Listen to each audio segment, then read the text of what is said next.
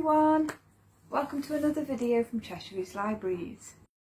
My name is Kath and today I'm going to show you how to make one of these spinning figures.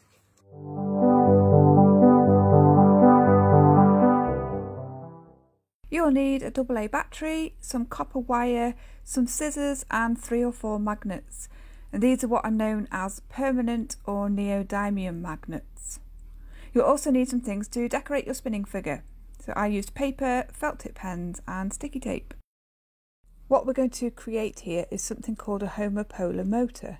A homopolar motor is a type of direct current electric motor that has 2 magnetic poles. The copper wire acts as the conductor, whilst the magnet creates a static magnetic field. The copper wire closes the electric circuit by being in touch with both the top of the battery and the magnet, which is attached to the bottom of the battery. Electrical current flows from the positive terminal of the battery to the negative and into the magnet. This current then flows from the centre of the magnet to the edge where the wire connects, up the wire back to the positive terminal of the battery, and then the circuit is complete. Because the wire is perpendicular to both the current direction and the magnetic field, a force known as the Lorentz force generates a spinning motion. The easiest shape to start out with is a rectangle. So first we're going to make the sort of ridge of wire that sits on top of the battery. Take your wire and fold it in half. Open out the 2 pieces of wire and make right angles at around half a centimetre to a centimetre away from the middle bend we just made.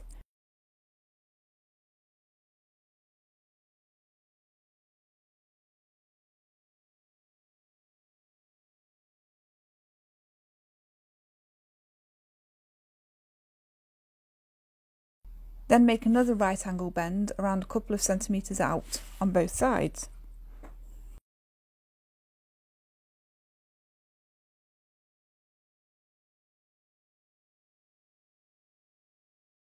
Now we're going to use the battery to measure how long we need this rectangle of wire to be.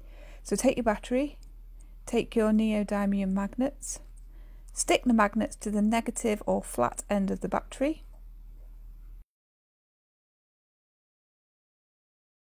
Take the wire and roughly line up the top ridge with the positive terminal on the battery and make a right angle bend in the wire so that it comes level with the magnets at the bottom.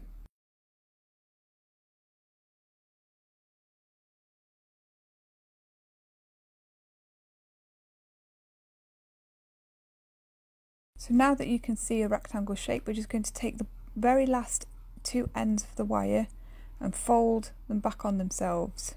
So this is the very bottom of your rectangle. Just fold the 2 loose ends back onto each other.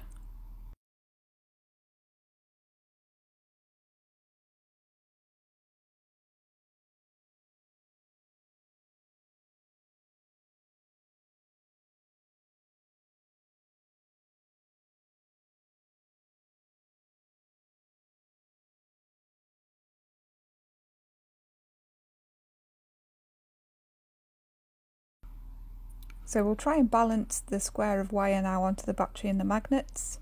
So you've got the magnets attached to the bottom of the battery there, and just try to line up that ridge or bend in the middle that we made with the positive terminal of the battery. It can be a bit of a balancing act and you might need to adjust the wires a little bit at the bottom, but you want those wires to touch the magnets. Don't worry if it flies off. The little bit of extra weight from your decorations will help to sort of steady that later on. So just make sure it's rotating a little bit to start with.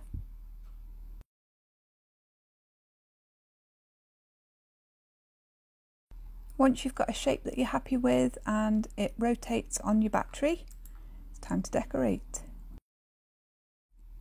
So on to decorating. I have just made a little robot head and some arms out of paper. And I'm just attaching the robot head there with sellotape to the top of my rectangle, so the part that balances on the top of the battery.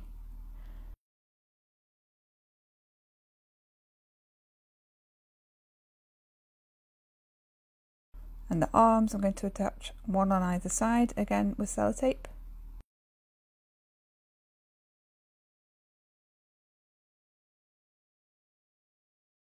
And once you've made your decorations, it's time to try out on the battery. So again, one end of the wire touching the top terminal there. Be careful if you leave your figure spinning for too long, the top of the battery can get a little bit warm. Have fun with different shapes and styles. You can make a heart shape out of wire, a diamond, a circle. It doesn't have to be a rectangle, as long as what you're making is symmetrical, or as symmetrical as possible. So there we go, a spinning figure from a Homopolar motor. Thanks for watching.